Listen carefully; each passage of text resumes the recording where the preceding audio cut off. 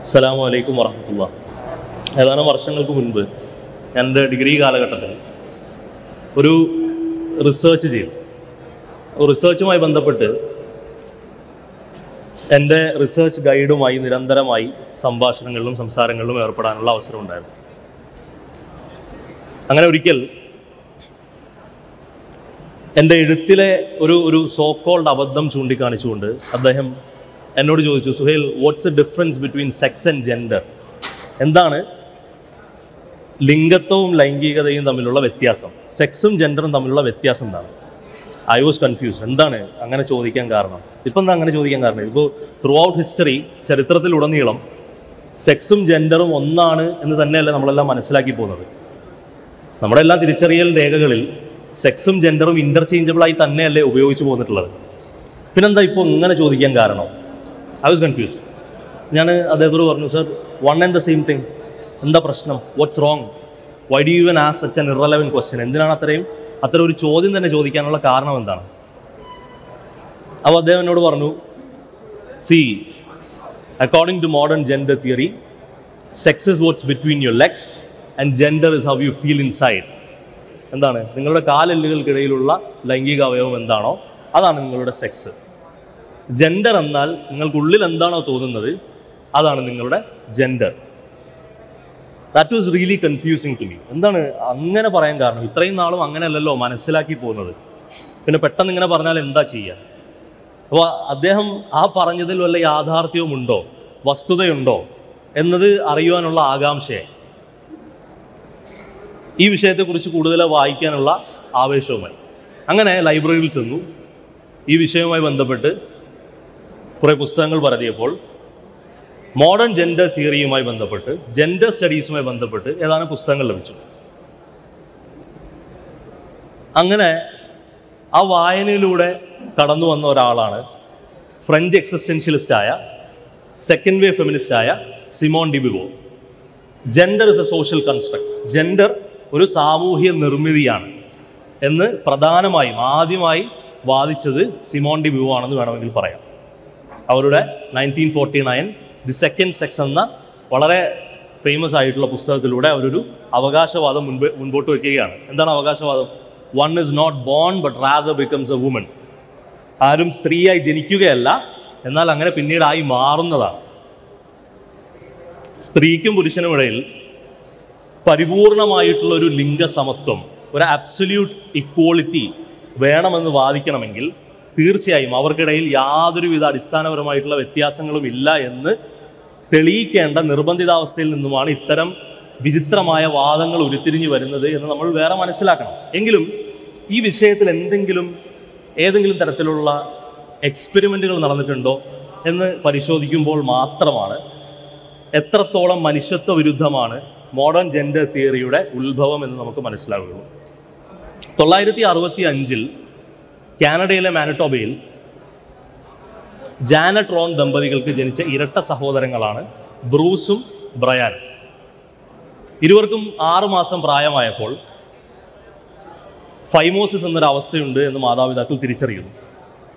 മാതാപിതാക്കൾ ഡോക്ടർമാരുടെ അടുത്ത് കൊണ്ടുപോകുന്നു. പിന്നീട് ചേലാകർമ്മം ചെയ്യണം എന്നായി ആവശ്യപ്പെടുന്നു. അപ്പോൾ ഇരുവരെയും ചേലാകർമ്മം ചെയ്യാനായിട്ട് ഡോക്ടർമാർ നിർദ്ദേശിക്കുന്നു. സർക്കംസീഷന് വിധേയമാക്കുന്നു. എന്നാൽ ബ്രൂസിനെ സർക്കംസൈസ് ചെയ്ത ഡോക്ടറുടെ ഒരു കയ്യബദ്ധം, അല്ലെങ്കിൽ വളരെ അശ്രദ്ധാപൂർവം, വളരെ അൺകൺവെൻഷനൽ ആയിട്ടുള്ള ഒരു രീതി ഉപയോഗിച്ചുകൊണ്ടാണ് ബ്രൂസിനെ സർക്കംസൈസ് ചെയ്തത് എന്നതുകൊണ്ട് തന്നെ ബ്രൂസിൻ്റെ ലൈംഗിക അവയവത്തിന് ഗുരുതരമായി പൊള്ളലേൽക്കുകയും ക്ഷതം സംഭവിക്കുകയും ചെയ്യുകയാണ്. വളരെ സങ്കടകരമായിട്ടുള്ളൊരവസ്ഥ. ഈ ഒരു പ്രശ്നത്തിന് പരിഹാരം കാണുവാൻ വേണ്ടിയിട്ടുള്ള ഒരു ഓട്ടത്തിനിടയിലാണ് ജാനറ്റ് റോൺ ദമ്പതികൾക്ക് ഡോക്ടർ ജോൺ മണി, ബാൽട്ടിമോറിലുള്ള ജോൺ ഹോപ്കിൻസ് ആശുപത്രിയിലെ വളരെ പ്രസിദ്ധനായ സൈക്കോളജിസ്റ്റ്, അക്കാലഘട്ടത്തിലെ പ്രശസ്തനായ സൈക്കോളജിസ്റ്റായ ഡോക്ടർ ജോൺ മണിയെക്കുറിച്ച് കേൾക്കുന്നത്. എക്കോ ഉണ്ടോ? ഡോക്ടർ ജോൺ മണിയെക്കുറിച്ച് അവർ കേൾക്കുന്നത്. അങ്ങനെ അദ്ദേഹത്തിൻ്റെ അടുത്ത് ചെന്ന് ഇവരുടെ ദുരവസ്ഥ ബോധിപ്പിക്കുന്നു. ജോൺ മണി യഥാർത്ഥത്തിൽ സിമോൺ ഡി ബ്യൂവറിൻ്റെയും മറ്റും gender is A social construct എന്ന ഒരു ആശയത്തിൽ നിന്നും ഊർജ്ജം ഉൾക്കൊണ്ട് നിൽക്കുന്ന ഒരു സമയമാണെന്ന്. അപ്പോൾ വളരെ നല്ലൊരു സുവർണ അവസരമാണ് ജോൺ മണിക്ക് വീണ് കിട്ടിയിരിക്കുന്നത്. കാരണം എന്താണ്? ഇരട്ട കുട്ടികളാണ്. 2 കുട്ടികൾക്കും ജനിതകപരമായിട്ടുള്ള സാമ്യതകളുണ്ട്, ജനറ്റിക് ആയിട്ടുള്ള സിമിലാരിറ്റീസ് ഉണ്ട്. അങ്ങനെയെങ്കിൽ ജെൻഡർ ഒരു സോഷ്യൽ കൺസ്ട്രക്റ്റ് ആണ്, ജെൻഡർ ഒരു സാമൂഹ്യ നിർമ്മിതിയാണ് എന്ന് സമൂഹത്തിൻ്റെ മുന്നിൽ എനിക്ക് ഈ എക്സ്പെരിമെൻറ്റിലൂടെ തെളിയിക്കാമെന്ന് ജോൺ മണി വിചാരിച്ചു. ഒരു കുട്ടിയെ ആണായിട്ടും ഒരു കുട്ടിയെ പെണ്ണായിട്ടും കണ്ടീഷൻ ചെയ്ത് വളർത്തി കഴിഞ്ഞാൽ തീർച്ചയായിട്ടും ഇത് പ്രൂവ് ചെയ്യാൻ കഴിയും. അങ്ങനെയെങ്കിൽ അതൊന്ന് ശ്രമിച്ചു നോക്കാം എന്ന് മാതാപിതാക്കളോട് പറയുന്നു. അങ്ങനെ എക്സ്പെരിമെൻറ്റുകൾ തുടങ്ങിയാണ്. അതിൻ്റെ ആദ്യ പടി എന്ന വണ്ണം ബ്രൂസിൻ്റെ പേര് ബ്രണ്ട എന്നാക്കുന്നു. അങ്ങനെ ബ്രയാനായിട്ടും ബ്രൂസിനെ ബ്രണ്ടയായിട്ടും കണ്ടീഷൻ ചെയ്തുകൊണ്ട് വളർത്തുകയാണ്. അങ്ങനെ നിരന്തരം ഹോർമോൺ ബ്ലോക്കേഴ്സ്, ടെസ്റ്റോസ്റ്ററോൺ ബ്ലോക്കേഴ്സ് നൽകുകയും ഈസ്ട്രജൻ കുത്തിവെക്കുകയും ചെയ്തു. എങ്കിലും ഈ പരീക്ഷണങ്ങളെല്ലാം പരാജയമായിരുന്നു എന്ന് മാതാപിതാക്കൾക്ക് മനസ്സിലാകുന്നത് ബ്രൂസിനും ബ്രയാനും 13 വയസ്സാകുമ്പോഴാണ്. വല്ലാത്ത ജെൻഡർ ഐഡൻറ്റിറ്റിയുമായി ബന്ധപ്പെട്ട് വല്ലാത്ത അസ്വാസ്ഥ്യം കാണിക്കുകയും ആത്മഹത്യാ പ്രവണത കാണിക്കുകയും ചെയ്ത ബ്രൂസ് തൻ്റെ മാതാപിതാക്കളോട് പറഞ്ഞു, ഒരു കാരണവശാലും ഇനി നിങ്ങൾ ഈ ഡോക്ടറെ കാണുവാൻ എന്നെ നിർബന്ധിച്ചു കഴിഞ്ഞാൽ ഞാൻ ആത്മഹത്യ ചെയ്യും. ഏകദേശം 1 വർഷം കഴിഞ്ഞതിന് ശേഷമാണ് ജാനറ്റ് റോൺ ദമ്പതികൾ തൻ്റെ മകനോട് വെളിപ്പെടുത്തലുകൾ നടത്തുന്നത്, കുറ്റസമ്മതം നടത്തുന്നത്. ഞങ്ങളോട് ക്ഷമിക്കണം, ഇങ്ങനെയൊക്കെ സംഭവിച്ചു പോയി, ഞങ്ങളുടെ തെറ്റല്ല, മെഡിക്കൽ എക്സ്പേർട്സ് പറഞ്ഞു അങ്ങനെ ചെയ്യണമെന്ന്, അതുകൊണ്ട് ഞങ്ങളത് ചെയ്തു, ഞങ്ങളോട് ക്ഷമിക്കണം. ബ്രൂസ് തൻ്റെ സ്വത്വത്തിലേക്ക് തന്നെ തിരിച്ചു പോകാനുള്ള പ്രയത്നം അവിടെ വെച്ച് തുടങ്ങുകയാണ്.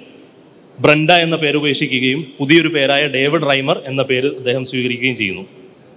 പിന്നീട് ഏകദേശം 20 വയസ്സാകുന്ന സമയത്തിനിടയിൽ തന്നെ 2 പ്രാവശ്യം ബ്രൂസ് ആത്മഹത്യക്ക് ശ്രമിക്കുകയാണ്.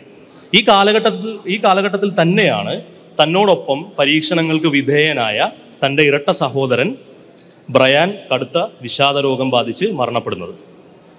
എങ്കിലും പുതിയൊരു ജീവിതത്തിലേക്ക് എടുത്ത് കാൽ വെക്കാം, പുതിയൊരു ജീവിതം തുടങ്ങാം എന്ന പ്രത്യാശയോടുകൂടി ബ്രൂസ് അഥവാ ഡേവിഡ് റൈമർ 1990 ജെയിൻ ഫോണ്ടെയിൻ എന്ന 3 കുട്ടികളുടെ മാതാവായ ഒരു സ്ത്രീയെ വിവാഹം കഴിക്കുകയാണ്.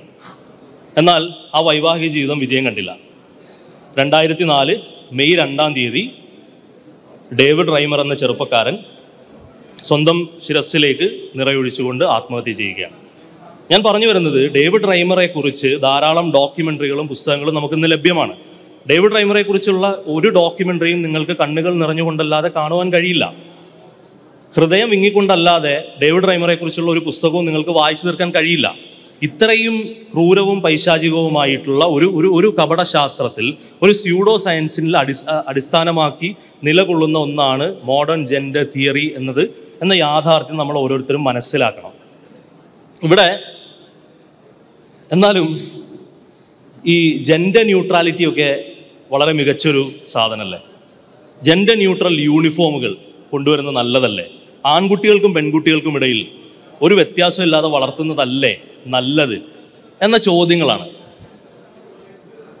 നമ്മൾ ബഹുമാനപ്പെട്ട ഉന്നത വിദ്യാഭ്യാസ മന്ത്രി തൻ്റെ ട്വിറ്ററിൽ കുറിച്ച വരികളാണിവ. എന്താണ്? പുതിയൊരു കേരളം സൃഷ്ടിച്ചെടുക്കുവാനുള്ള പണിപ്പുരയിലാണ് ഞങ്ങൾ. V are in the works of creating A new Kerala, one defined by equity and sensitivity. To achieve this, our students should first be given access to education in a free environment, unhindered by the burden of society's heteronormative expectations.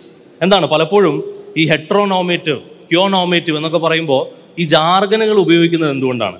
സാധാരണക്കാരായിട്ടുള്ള ആളുകൾക്ക് പലപ്പോഴും ഈ ജാർഗനുകൾ മനസ്സിലായി എന്ന് വരില്ല, നിർബന്ധമില്ല. എന്തുകൊണ്ടായിരിക്കാം ഇത്തരം ടെർമിനോളജീസ് ഉപയോഗിക്കുന്നത്? പൊളിറ്റിക്കൽ ഡിസ്കോഴ്സുകൾ. നിങ്ങൾ ആശുപത്രികളിൽ പോയിട്ടില്ലേ, ഹോസ്പിറ്റലുകളിൽ പോയിട്ടില്ലേ? ഡോക്ടർമാർ നമ്മുടെ മുൻപിൽ വെച്ച് തന്നെ, സാധാരണക്കാരായിട്ടുള്ള ആളുകളുടെ മുൻപിൽ വെച്ച് തന്നെ പലപ്പോഴും ഈ മെഡിക്കൽ ടെർമിനോളജീസ് ഉപയോഗിക്കുന്നത് കേൾക്കാം. ഒരു സെറ്റ് ഓഫ് ഓഡിയൻസ് ഉണ്ട്, ഈ സെറ്റ് ഓഫ് ഓഡിയൻസിന് വേണ്ടി അവർ മാത്രം മനസ്സിലാക്കിയാൽ മതി എന്ന വണ്ണം ഇത്തരം ജാർഗണുകൾ ഉപയോഗിക്കാറുണ്ട്. പ്രത്യേകിച്ചും പൊളിറ്റിക്കൽ ഡിസ്കോഴ്സുകളിൽ ഇത് ഉപയോഗിക്കുന്നതിന് ഒരു കാരണമുണ്ട്. അത് ഒബ്ഫുസ്കേഷൻ എന്നാണ് പറയുന്നത്. എന്താണ്? ഒരു സെറ്റ് ഓഫ് ഓഡിയൻസ് ഉണ്ട്, ഇത് മനസ്സിലാക്കുന്ന ആളുകൾ മാത്രം മനസ്സിലാക്കിയാൽ മതി, എല്ലാവരും ഒന്നും മനസ്സിലാക്കേണ്ട കാര്യമില്ല, ഈ ജാർഗണുകൾ മനസ്സിലാക്കുന്ന ആളുകൾ മാത്രം ഇവ മനസ്സിലാക്കിയാൽ മതി എന്നാണ് ഞാൻ പറഞ്ഞു വരുന്നത്. ഇത് ഒരു ക്യൂർ നോർമേറ്റീവ് ആയിട്ടുള്ള ഒരു സമൂഹത്തിലേക്ക് നമ്മുടെ നാട്ടുകാരെ, നമ്മുടെ ആളുകളെ എല്ലാവരെയും തള്ളിവിടാനുള്ള ഒരു ആഗോള അജണ്ടയുടെ ഭാഗമായിട്ടാണ് ഇത് തുടങ്ങിയിരിക്കുന്നത്, ജെൻഡർ ന്യൂട്രാലിറ്റിയുടെ തുടക്കം എന്നതാണ് ഞാൻ പറഞ്ഞു വരുന്നത്. യു എസിൽ department of human and health services, Biden അഡ്മിനിസ്ട്രേഷൻ്റെ കീഴിൽ department of human and health സർവീസസിൻ്റെ ആദ്യത്തെ ട്രാൻസ്ജെൻഡർ അസിസ്റ്റന്റ് സെക്രട്ടറിയോട് അവിടുത്തെ സെനറ്ററായ റാൻഡ് പോൾ ചില ചോദ്യങ്ങൾ ചോദിക്കുന്നുണ്ട്. ആ ചോദ്യങ്ങൾക്ക് അവരെങ്ങനെയാണ് മറുപടികൾ നൽകിയത് എന്ന് നിങ്ങളൊന്ന് കണ്ടു നോക്കണം. കുട്ടികളിൽ ട്രാൻസിഷനിങ് ചെയ്യാമോ വേണ്ടയോ, കുട്ടികളിൽ ട്രാൻസിഷനിങ് ചെയ്യാനുള്ള അനുവാദം നൽകണോ വേണ്ടയോ എന്ന് പോലും അല്ല ചോദിക്കുന്നത്. മാതാപിതാക്കൾ വിസമ്മതിച്ചാൽ പോലും, പേരൻസിൻ്റെ കൺസെൻറ്റ് ഇല്ലെങ്കിൽ പോലും സ്റ്റേറ്റിന് നേരിട്ട് ഇൻ്റർവീൻ ചെയ്തുകൊണ്ട് കുട്ടികൾക്ക് ഹോർമോൺ ബ്ലോക്കേഴ്സ് നൽകാനുള്ള അവകാശമുണ്ടോ സ്റ്റേറ്റിന്? ഹോർമോൺ ബ്ലോക്കേഴ്സ് നൽകുക മാത്രമല്ല, സ്റ്റേറ്റിന് നേരിട്ട് ഇൻ്റർവ്യൂ ചെയ്തുകൊണ്ട് കുട്ടികളെ SRSന്, സെക്സ് റീഅസൈൻമെൻറ്റ് സർജറിക്ക് വിധേയമാക്കാനുള്ള അവകാശമുണ്ടോ എന്നാണ് ചോദ്യം. അതിന് അവരെങ്ങനെയാണ് വളരെ തന്ത്രപൂർവ്വം ആ ചോദ്യങ്ങളിൽ നിന്നും ഒഴിഞ്ഞു മാറിയെന്ന് കണ്ടുനോക്കാം. American culture is now normalizing the idea that minors can be given hormones to prevent their biological development of their secondary sexual characteristics. Dr. Levine, you have supported both allowing minors to be given hormone blockers to prevent them from going through puberty, as well as surgical destruction of a minor's genitalia. Like surgical mutilation, hormonal interruption of puberty can permanently alter and prevent secondary sexual characteristics. The American College of Pediatricians reports that 80 to 95% of prepubertal children with gender dysphoria will experience resolution by late adolescence if not exposed to medical intervention and social affirmation. Dr. Levine, do you believe that minors are capable of making such a life-changing decision as changing one's sex? Well, Senator, thank you for your interest in this question. Transgender medicine is a very complex and nuanced field with robust research and standards of care that have been developed. And if I am fortunate enough to be confirmed as the Assistant Secretary of Health, I would look forward to working with you and your office and coming to your office and discussing the particulars of the standards of care for transgender medicine. The specific question was about minors. Let's be a little more specific since you evaded the question. Do you support the government intervening to override the parent's consent to give a child puberty blockers, cross-sex hormones, and/or amputation surgery of breasts and genitalia? You have said that you're willing to accelerate the protocols for street kids. I'm alarmed that poor kids with no parents who are homeless and distraught, you would just go through this and allow that to happen to a minor. I would hope that you would have compassion for Kira Bell, who's a 23-year-old girl who was confused with her identity. At 14, she read on the internet about something about transsexual. She thought, well, maybe that's what I am. She ended up getting these puberty blockers, cross-sex hormones. She had her breast amputated. But here's what ultimately she says now. And this is a very insightful decision from someone who made a mistake but was led to believe this was a good thing by the medical community. I made a brash decision as a teenager, as a lot of teenagers do, trying to find confidence and happiness, except now the rest of my life will be negatively affected, she said, adding that the medicalized gender transitioning was a very temporary, superficial fix for a very complex identity issue. What I'm alarmed at is that you're not willing to say absolutely minors shouldn't be making decisions to amputate their breast or to amputate their genitalia. For most of our history, we believe that minors don't have full rights and the parents need to be involved. So I'm alarmed that you won't say with certainty that minors should not have the ability to make the decision to take hormones that will affect them for the rest of their life. Will you make a more firm decision on whether or not minors should be involved in these decisions? Senator, transgender medicine is a very complex and nuanced field, and if confirmed to the position of Assistant Secretary of Health, I would certainly be pleased to come to your office and talk with you and your staff about the standards of care. എന്താണ് വസ്തുത? യഥാർത്ഥത്തിൽ സ്ത്രീക്കും പുരുഷനും ഇടയിൽ എന്തെങ്കിലും വ്യത്യാസങ്ങളുണ്ടോ? സ്ത്രീക്കും പുരുഷനും ഇടയിൽ എന്തെങ്കിലും വ്യത്യാസങ്ങളുണ്ടോ? അതോ ചില പുരോഗമന വിദ്യാർത്ഥി പ്രസ്ഥാനങ്ങളെല്ലാം പറയുന്നത് പോലെ ലിംഗം തന്നെ സാമൂഹ്യ നിർമ്മിതിയാണ്, സോഷ്യൽ കൺസ്ട്രക്റ്റാണ്. അങ്ങനെയെങ്കിൽ പ്രണയമേ നിനക്കെന്ത് ലിംഗം എന്നാണോ? പുരുഷനും സ്ത്രീക്കും ഇടയിൽ അടിസ്ഥാനപരമായ വ്യത്യാസങ്ങളുണ്ട്. അത് മസ്തിഷ്കപരമായിട്ടുള്ള, ജീവശാസ്ത്രപരമായിട്ടുള്ള വ്യത്യാസങ്ങളാണ്. നമുക്ക് കനേഡിയൻ ന്യൂറോ സയൻറ്റിസ്റ്റായ സ്റ്റീവൻ പിങ്കർ പറയുന്നത് പോലെ differences between the sexes are part of the human condition. അടിസ്ഥാനപരമായിട്ടുള്ള വ്യത്യാസം ക്രോമോസോമൽ വ്യത്യാസങ്ങൾ തന്നെയാണ്. നമുക്ക് ത്രൂ ഔട്ട് ഹിസ്റ്ററി ഇതെല്ലാം നമുക്ക് അറിയുന്നതായിരുന്നു. ക്രോമോസോമൽ വ്യത്യാസങ്ങൾ തന്നെ സ്ത്രീക്കും പുരുഷനും ഇടയിലുണ്ട് എന്നതാണ് യാഥാർത്ഥ്യം. ടിപ്പിക്കലായി ഫീമെയിൽ എന്നാൽ XX-ഉം മെയിൽ എന്നാൽ XY-യുമാണ്. എന്നാൽ ചില ആളുകൾ XXY ക്രോമോസോമോടുകൂടി ജനിക്കുന്ന ആളുകളുണ്ടാവും. അത്തരക്കാരെ ക്ലൈൻ ഫിൽട്ടർ സിൻഡ്രോം ബാധിച്ച ആളുകൾ എന്നാണ് പറയുന്നത്. അതിനാണ് ക്ലൈൻ ഫിൽട്ടർ സിൻഡ്രോം എന്ന് പറയുന്നത്.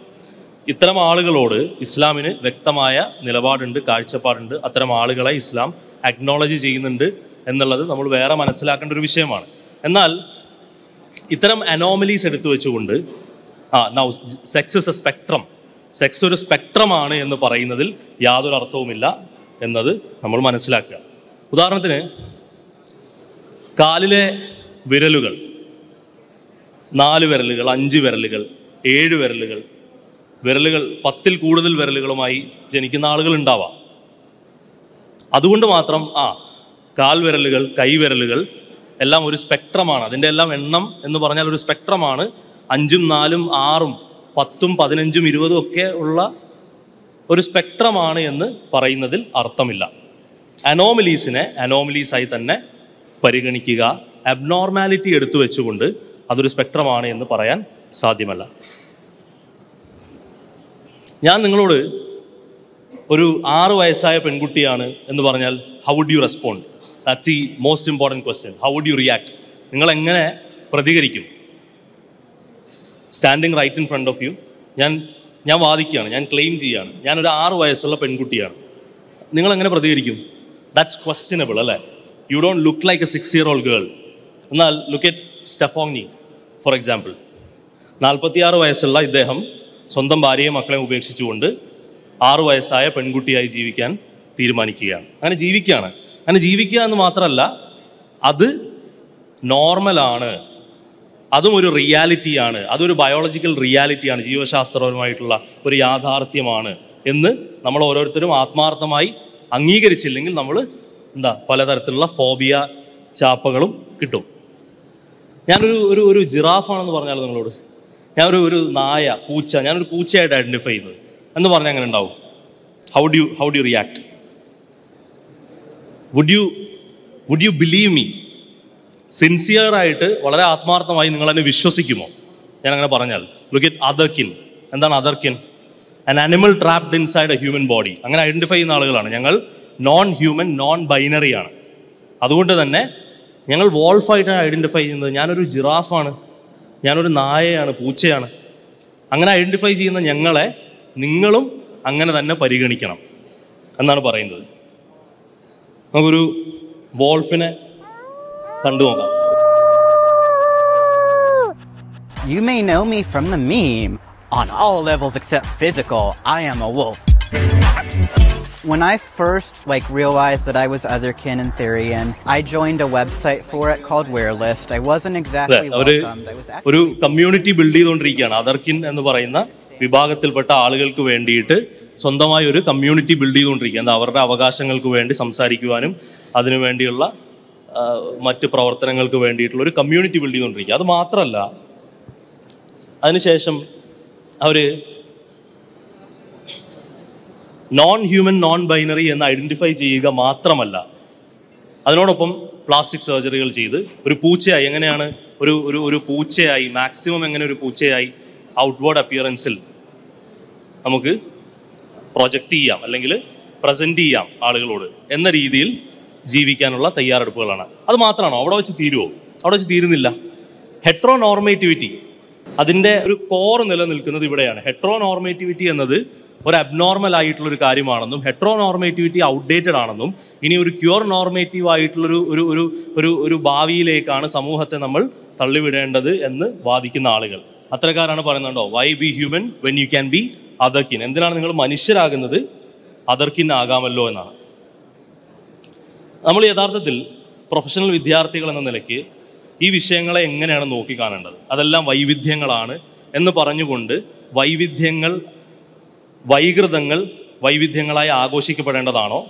നേരെ മറിച്ച് ആർജവത്തോടെ എഴുന്നേറ്റ് നിന്ന് ഇത്തരം ഡീവിയൻസുകൾ ഡൈവേഴ്സിറ്റി എന്ന പേരിട്ട് സെലിബ്രേറ്റ് ചെയ്യാൻ പാടില്ല എന്ന് പറയുകയാണോ വേണ്ടത്? അങ്ങനെ പറയുക ആണ് വേണ്ടത് എന്ന് നമ്മൾ തിരിച്ചറിയണം. അങ്ങനെ എല്ലാവർക്കും പറയുവാനുള്ള ആർജവം ഉണ്ടാകട്ടെ എന്ന് പ്രാർത്ഥിച്ചുകൊണ്ട് ഞാൻ അവസാനിപ്പിക്കുന്നു. അസ്സലാമു അലൈക്കും വറഹ്മത്തുള്ളാഹി.